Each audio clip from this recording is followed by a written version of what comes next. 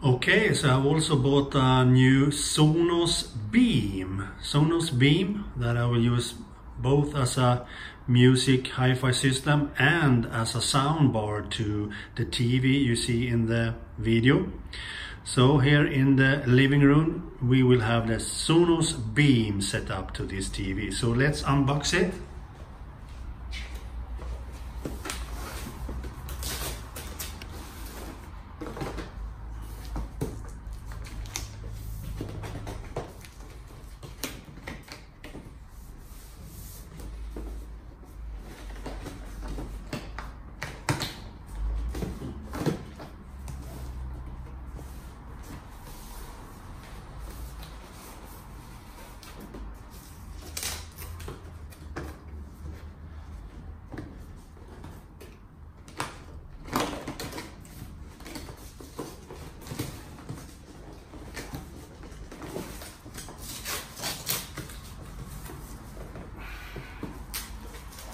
Very hard to unbox.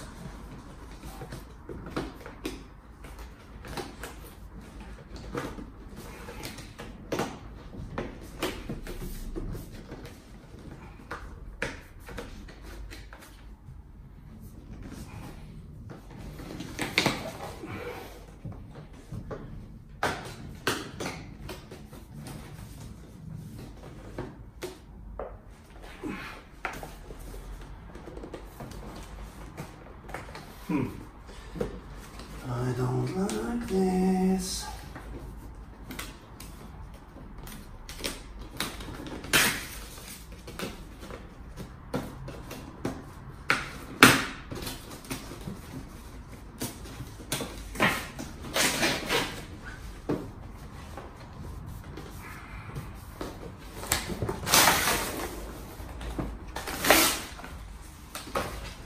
We do it the hard way.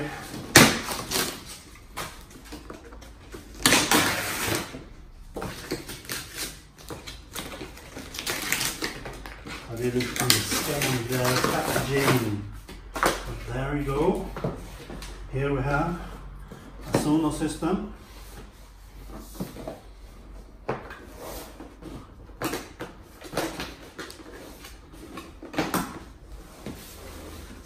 Like this beautiful box when you get it open. Here we have some cables,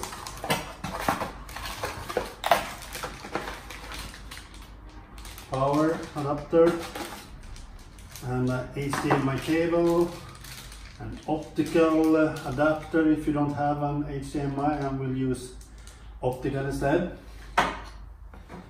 And here we have the Sonos itself, and here we have some documentations and so on.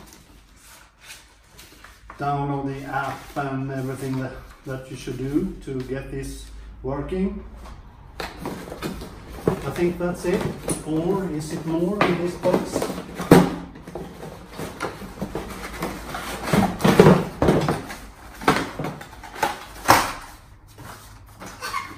Nope, there isn't. So that's it. Now we have the Sonos itself here in this package. Hope you hear me. I don't have a mic for this unboxing. Just be a bit careful here.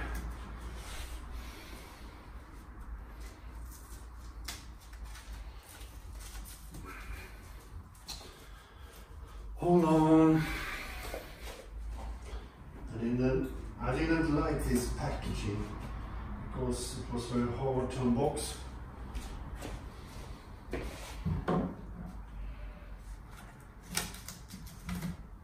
Like that. I bought a white version because it should match the Google Wi-Fi and a Sonos One system that I will buy later on.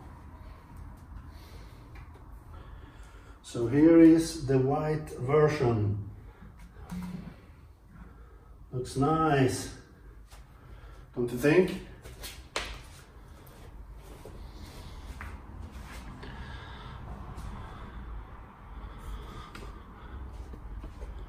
There it is. So now I will set this up and we will test it on the video, okay? Okay, so I have now set up the Sonos Beam, as you can hear. The only trouble I have is that I don't have a notification of the volume level. I don't like that, but otherwise everything works great. I really love this Sonos Beam. The next Sonos speaker I will buy is the Sonos One Generation 2 for the kitchen. But okay, this was what I have for the Sonos Beam. Okay, bye.